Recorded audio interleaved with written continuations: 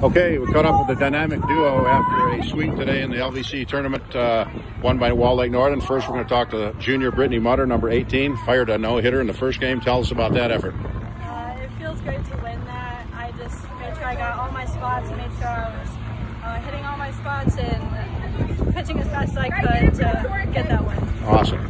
Junior Caitlyn Mullins come back in the second game, fires, I think, a 4-hitter. Tell us about the effort in that game. It felt great to win. Honestly, it felt great to win back-to-back conference championships and just to put it all out there on the field. Okay, tell us, what do you want to take out of this as you take a few days off to get ready for the districts?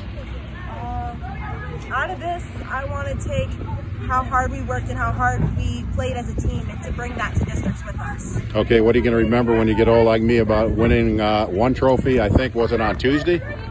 Or on Monday, and then coming back and picking this one up today. Tell us about how you're going to remember that.